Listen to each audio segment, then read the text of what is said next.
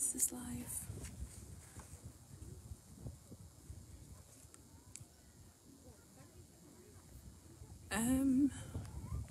Sorry, I'm having some technical issues.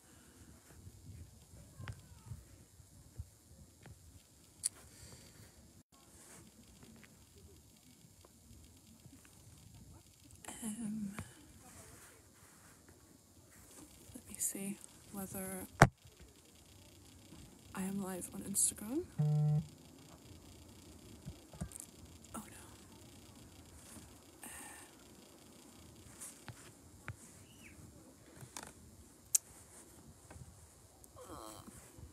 Just bear with me whilst I have some technical complaints on Instagram.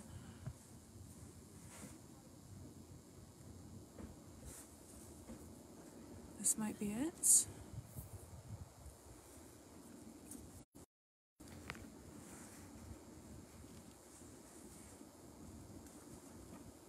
Okay, I think I might be live now.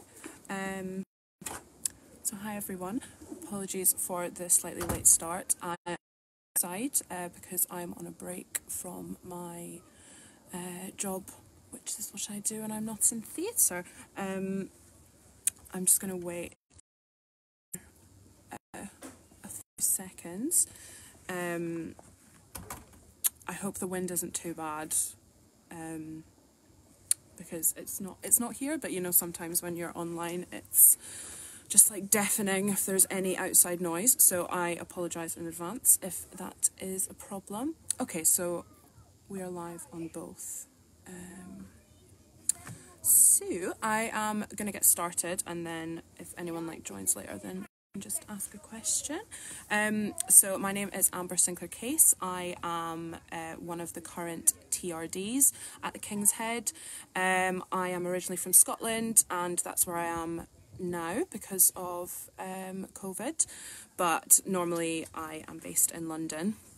I trained as a musical theatre performer, and then I realised about halfway through that I wanted to be a director and a writer, which is what I do now. And I am also an incoming PhD student that I will be beginning in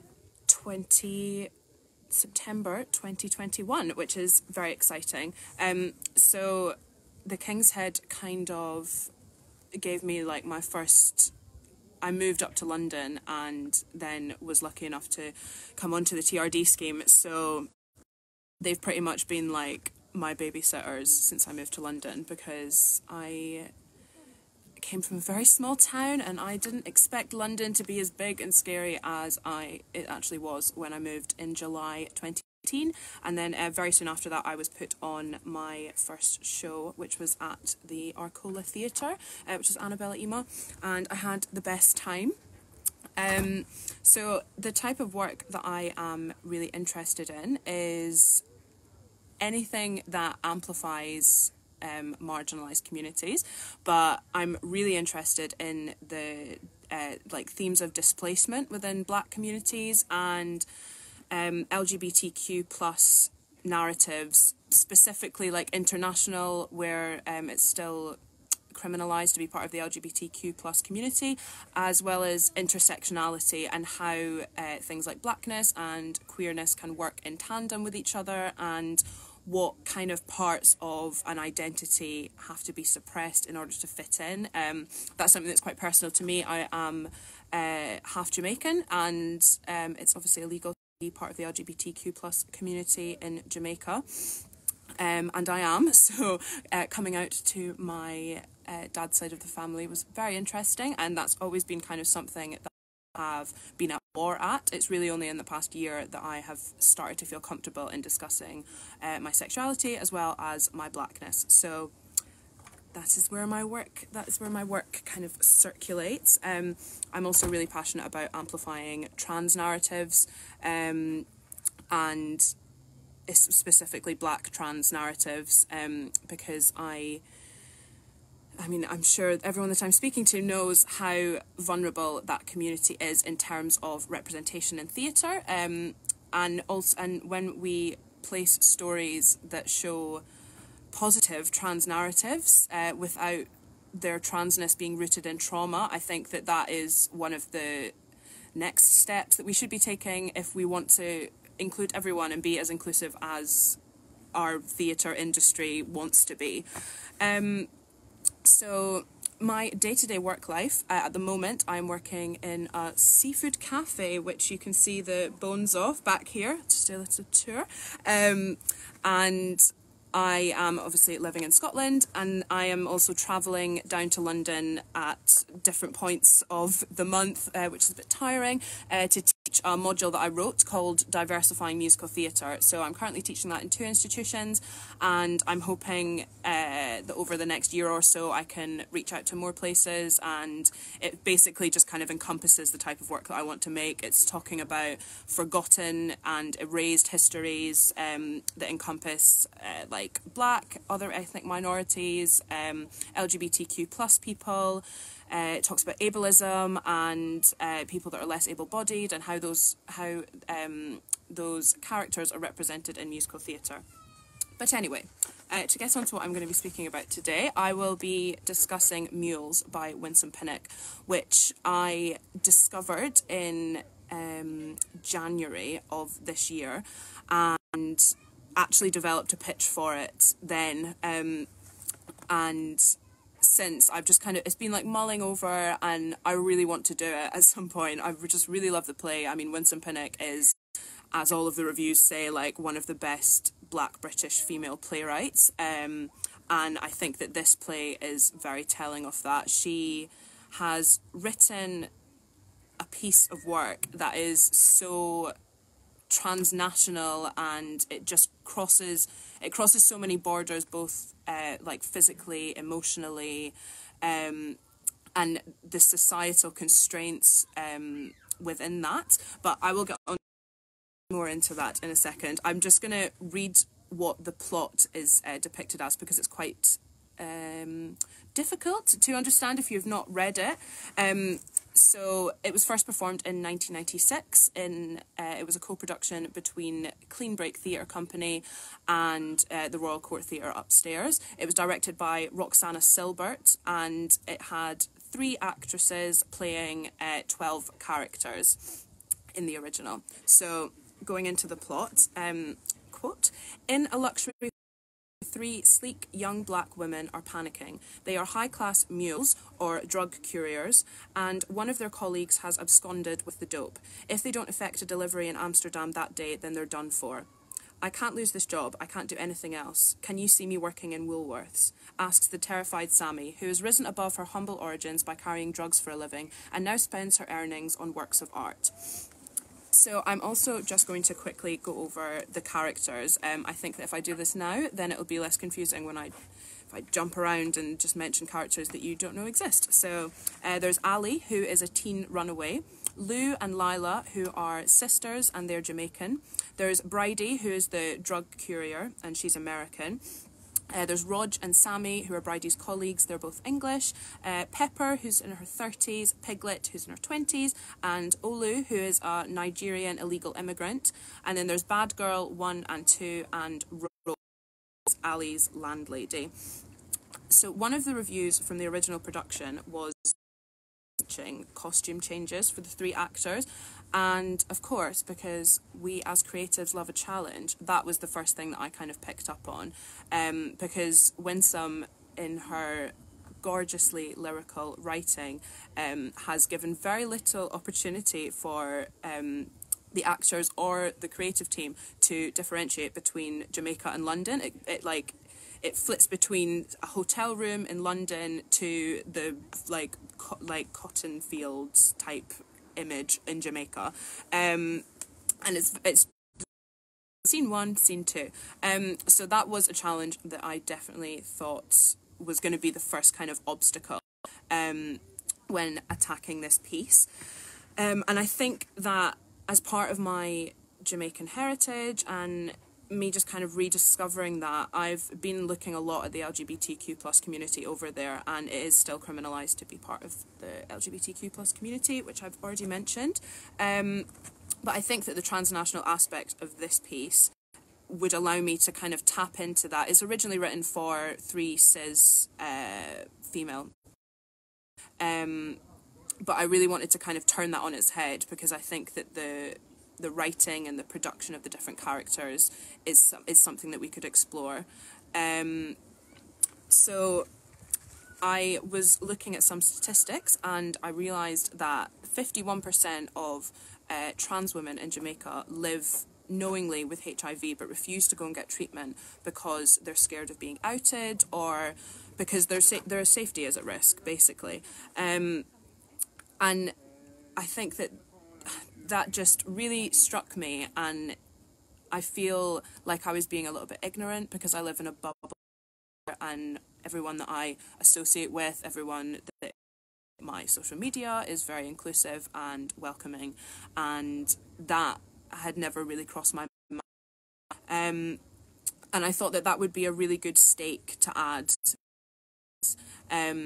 So I decided to have 3 trans women portraying these 12 characters, and that kind of is mainly because my main concept is going to be discussing the production and construction of an identity, and how identities can be constructed, when the societal constraints are like just in someone's ear. I'm really interested in the idea of femininity and how trans women have to conform to a certain level of femininity in order to be accepted. I think it's ridiculous, and I'm sure you all do as well. And I think that by using the production of identity at the core of the concept, it lends itself to a really communal experience with the audience, to create these identities with these actors. And one of my main things in a rehearsal room is we train as actors for 18 plus years, and then we get into a room with the director, we're not allowed an opinion, and that just really doesn't sit well with me, probably because I'm gobby, but anyway. So yeah, I really want this to be a collaborative experience, and that is something that will be discussed and worked through and just kind of found in the rehearsal room with these actors, because also I am not a trans woman, so it's not, I can scream and shout about how much I think that this should be done and this should be done, but it's not my experience, and I don't want to ever be in a situation where I make someone feel uncomfortable because I'm trying to project an idea on them that they've felt. But anyway, so my setting is in the round. My original was to have a dilapidated hotel room bed just sitting in the centre, and the entire stage is covered in dust. And this is kind of a symbol of a fractured identity, and just the dust is kind of like all of the secrets that they've hid away. And I think that a hotel room bed is the easiest way to kind of have a place of centre within the piece. And the actors will each have their own box, or their own station, should we say, and that's where they will create their identities. So as they become the different characters, as an example, so she's the ringleader, and she was portrayed by the Queen Claire E. Perkins in the original production, but she is in it quite a lot, and she only switches between 4 characters only. I say only as if it's easy, but so to show that she is becoming bridey, I had an idea of perhaps she puts on lipstick, which is kind of playing into the ideals of femininity, but is also something that's quite sultry and intimate and personal. You might do it to feel a little bit more confident, and that's what bridey needs to do. So when Bridie becomes another one of her characters, so she portrays Bad Girl 2 as well, I really would like the actors' identities to be still part of them. So instead of like taking a wipe and going off stage, it would be wiped across her face. So by the end of it, she is covered in all of these different faces, but still hasn't really found herself. And I think that that's something that would be definitely worked out in the rehearsal room, but is a thread that I want to feed in throughout the entire thing. What makes a trans woman a woman? What part that, like, what part of your physical identity makes you yourself, and why does in general feel like they can project an idea onto someone when they're not in their head. Yeah, I think it's definitely, like, identity and the politics surrounding that is something that is quite personal to me, and it's something that I'm still working through, because, you know, I mean, we're always growing, we're always learning, and I feel like this play is perfect in kind of reaching into the, like, issues surrounding, like, drug smuggling within women, but also is brilliant to show the dangers and the stakes of being part of the LGBTQ plus community in Jamaica, or in a country where it is illegal to be yourself and illegal to exist as yourself. And just going back to, like, the visual image of a trans woman, that was kind of where the concept began. Like, what does that mean? Does it change over time? How much does the media contribute to the ideals of femininity, and what pressures are subsequently faced by women or trans women of colour, when not only is their transness constantly under scrutiny from everyone around them, but also their race and their ethnicity and their heritage. So, and that kind of, like, intersection is just I think it just really lends itself to the lost soul characters that Winsome is portraying in Mules. And I also discovered that, so basically I'd like to give a little shout out to a wonderful designer that I interacted with when I first came up with this concept. He uses he or they pronouns, and Ika names. I'm not entirely sure if I pronounced it correctly, but we were just really on the same page, and we spoke quite heavily about how, like, what is going on in the world at the moment that links to this play. And it's obviously not been performed since 1996, but the Windrush scandal has just come back into light, and there's also this year Scotland and the National HIV and AIDS Day in Jamaica has just partnered. So we thought, when we were talking about colour schemes and stuff like that, the colours of the Jamaican flag, as well as, like, the red with Bridie's lipstick, and the different colours that the actors will bring to portray the different parts of the characters, we just think is, like, just such a great amalgamation of what it's like to be part of the queer community. It's just, you know, it's multicoloured and it's multifaceted, and we all parts of ourselves that we bring to different situations, and as a result of that, we just have this enormous family. So yeah, I mean, we spoke we spoke a lot about the motion of changing characters being a shared experience between the audience and the performers. In the first instance, that would talk about the review that I think they spoke about penny pinching, and the costumes were quickly shoved on and off. And so in the first instance, that would remove that aspect, because the audience would be a part of it, so it wouldn't feel like they were hiding the fact that they were changing characters. It's very kind of communal, and the audience is a part of every single aspect of these actors whilst they're on stage. Which I think is, like, quite an intimate touch that's nice.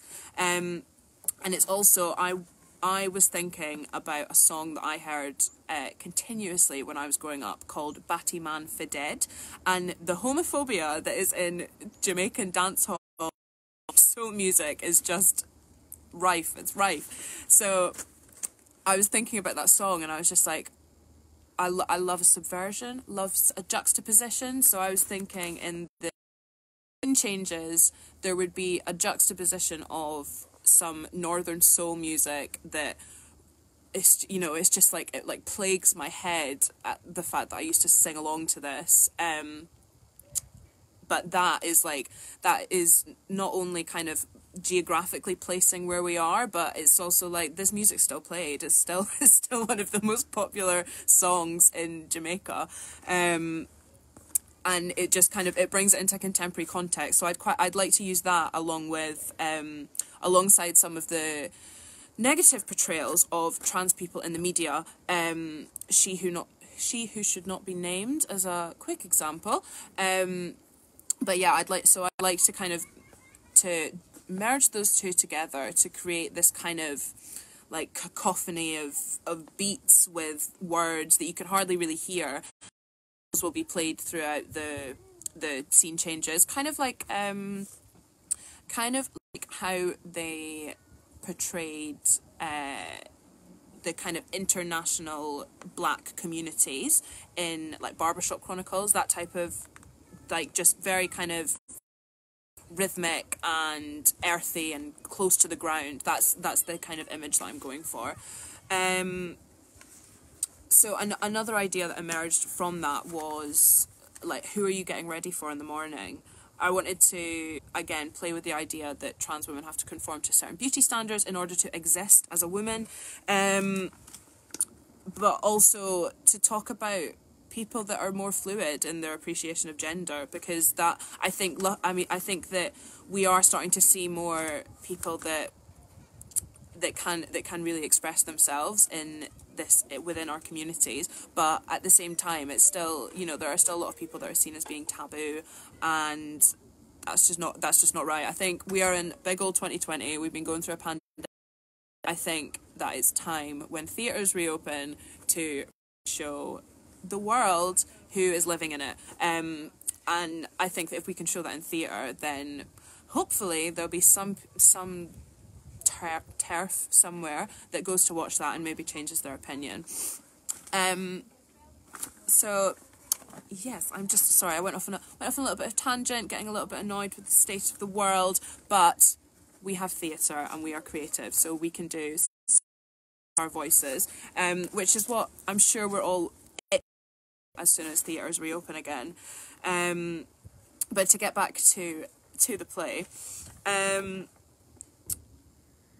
so I was planning on sharing a picture in the comments.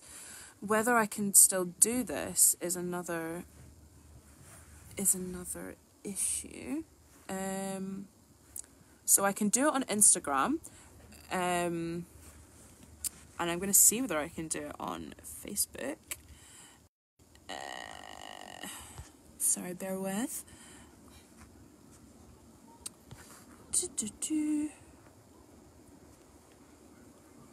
Okay, so I've shared it on Instagram. If anyone's watching on both, then you can go. But it's basically just my idea for the staging. So I mentioned it was in the round, and on the floor I'd like to have not only dust, but like in the entrances I'd like to have like pictures and newspapers and just like newspaper clippings. Think like a lamppost in New York that's just like missing posters and stuff like that. So I'd like to have that on the floor.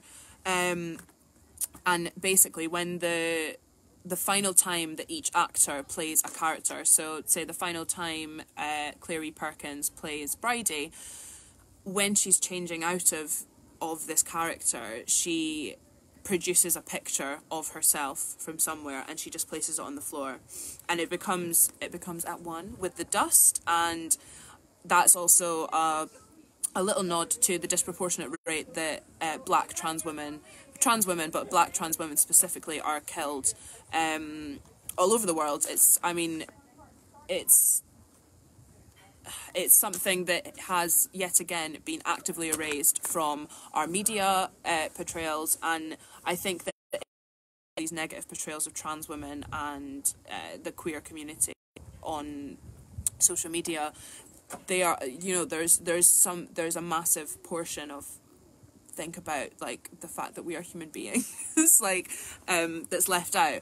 So I think that that will be a nice kind of nod that maybe not everyone will notice, but it'll be underneath. I quite like to do images that I only know about, and then maybe one person will ask me at the end, and then I'll be able to go off on a massive tangent about something that I obsessed over for weeks.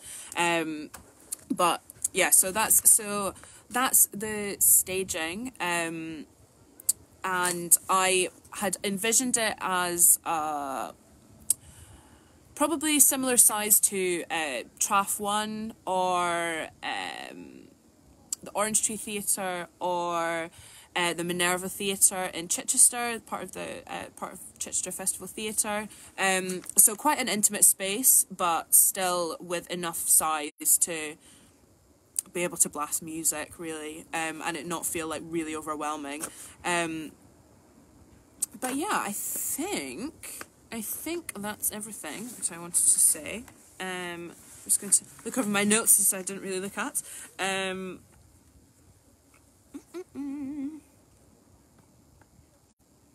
Yeah, I think that's all. I apologise. My brain goes at about 400 miles an hour, and then I feel like I've forgotten really important things.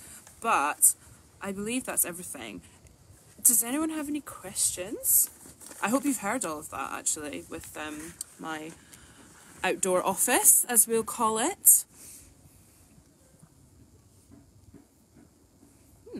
Well, anyway, I would just like to thank the King's Head for inviting me, and also like a special shout out to Shadi, who has been organising all of KHTOnline. She's amazing.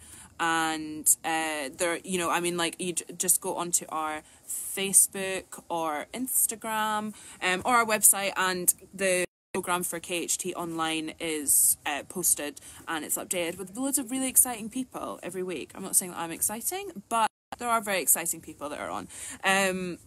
So yeah, and hopefully we'll see you soon at some point. And I hope everyone is keeping safe and well and trying to stay as positive as possible, and watching loads of like Schitt's Creek or something just to laugh. But yes, anyway, I will now, do you want me to just get it on? See if I can turn it off.